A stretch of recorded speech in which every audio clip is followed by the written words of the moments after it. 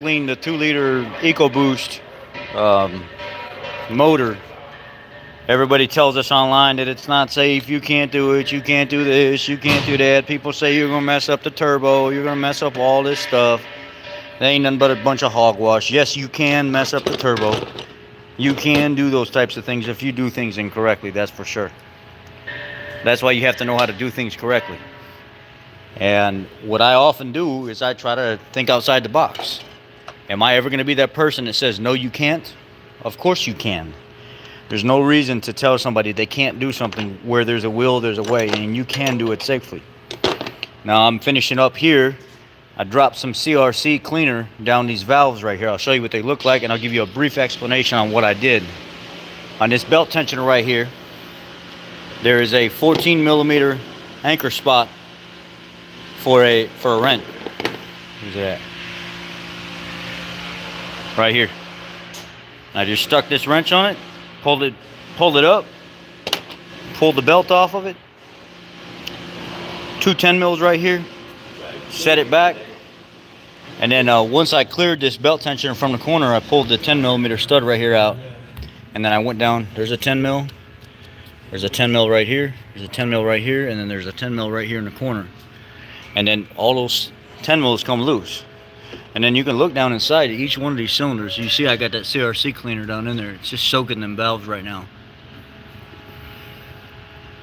These 3 cylinders were closed. This one right here is partially open. But you can look down in there and see how bad all that stuff is. If I get the right angle.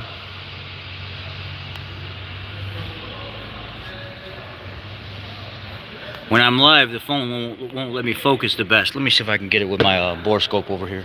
Where's it at? Right here.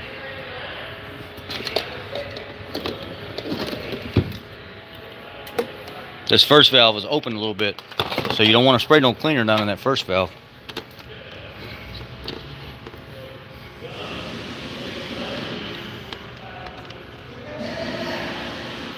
See how bad that is? See how much junk is all over that valve?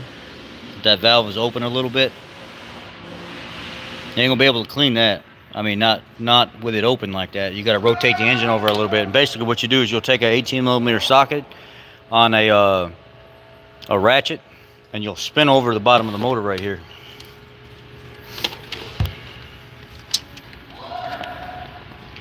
Right down there on the bottom, you see a crank bolt. Put that 18mm socket on there and slowly turn it over while you're watching that valve. And as soon as they close, you're good to go ahead and spray your cleaner down in there. So it takes a while for the CRC cleaner to work. It ain't gonna work instantly like the Valvoline stuff does. The CRC cleaner, it's made to be used with your services, not to just go in and make some miracle happen. That's not how this stuff works. You need to have started this stuff from day one in order to get instant results. If not, you're gonna have to use a really, really heavy chemical like an industrial type valve cleaner.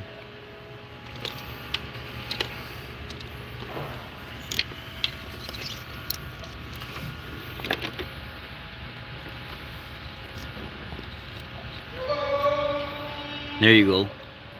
You can see a little bit better how that valve, how nasty that valve is. Same thing there. You can see how nasty that valve is. And then you can see in this one, these were the cylinders I had closed. This motor's junk, so that's why I'm showing you guys on this motor. And then there you can see all the fluid, the CRC that I have down in there. I filled it up and it's working, cleaning. And then you can see these. You see how dark that's starting to clean all the deposit and stuff off those valves. But again, it's not a very harsh, very instant chemical. It'd be better using the Valvoline industrial stuff that they give the shops for professional use. You could dump that stuff down in there and come back half hour, 45 minutes later, and it'll almost dissolve that stuff right off those valves. But the CRC stuff, any kind of at-home use or something that you can go to the store and get off the shelf, it ain't gonna be to the same caliber that we have at the dealership. It's just a completely different chemical makeup. The stuff we have is way more harsh. But that's how easy it is to get down in there in them valves and clean them out.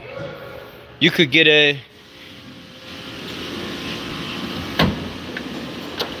little pick set or something like this, all these different angles and hooks and stuff like that, and you could sit there and pick some of the carbon and clean the carbon off. You can get yourself a little walnut blaster machine and just walnut blast those. While you're sucking out on one side, you can be blasting the stuff down in the other. It's just a matter of how bad do you want to actually do it. And it's a super easy job. I probably give this a 3 or 4. Not even. It's just take a bunch of bolts apart, and then when you go to put everything back together, pull your manifold up there and hold it nice and true before you start tightening your bolts down, and just do like a cross pattern. Anybody could do it.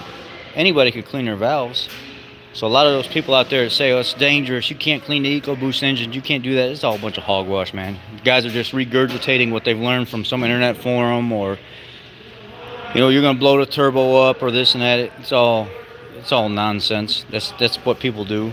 So I told you guys whenever I got one of these motors that you can see the reservoir's dry. There ain't no coolant in it. It's a 2-liter. It's got that coolant intrusion. It's going to go back to the auction. They sold us this vehicle at auction and probably didn't even know there was something wrong with the motor. So this is going to go back, and it'll be somebody else's deal.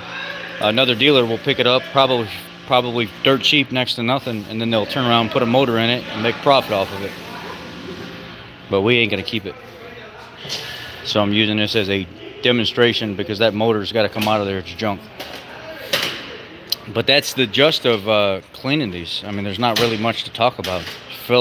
Get down in there, fill it up with as much chemical and stuff as you need. You can sit there and clean those valves and stuff with a long pick or something like that without gouging into the cylinder head. Just be real nice and easy about it. It's easy. There ain't nothing to it. Ain't nothing to it but to do it. And then when you're ready to clean everything out and blow everything out, you got like a long air gun like this.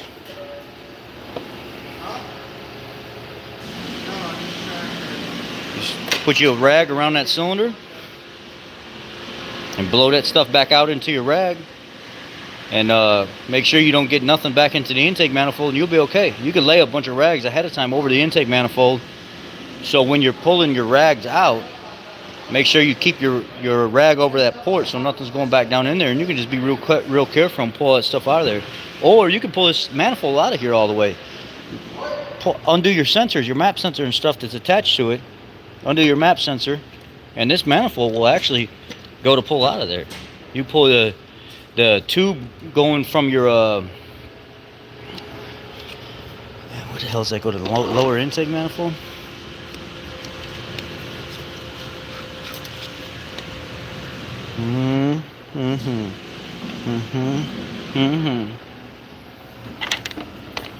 Down about the throttle body.